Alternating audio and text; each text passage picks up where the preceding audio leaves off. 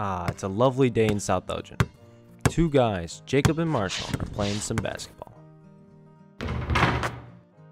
Jacob celebrates his shot with a delicious apple. But what is this? Jacob is choking.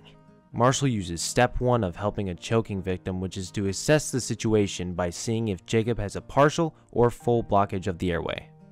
Marshall already knows that he has a partial blockway because he is coughing. Marshall then runs to ask Jacob, "Oh my god, are you choking?"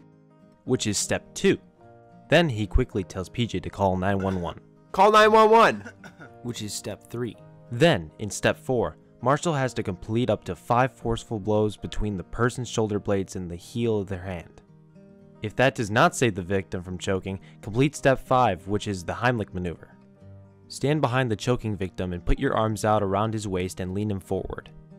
Make a fist with your hand and place it directly above the person's belly button, but below the breastbone. If the victim is overweight or pregnant, place your hands higher on their torso.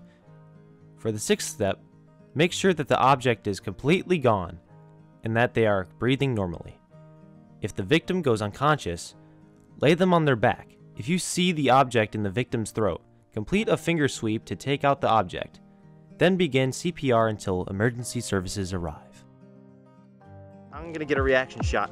Alright, Alright, so yeah, so like, shoot it, get it in if you want, I don't care. Like, that? No, that's not what I meant.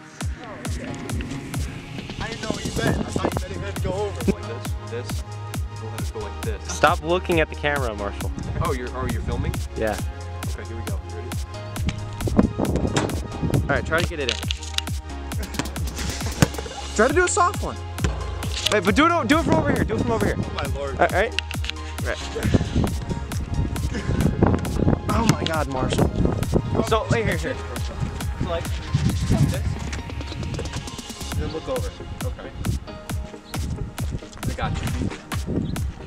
You're Yeah. at this? Alright, here we go. There we go. Okay. Oh, it's blurry.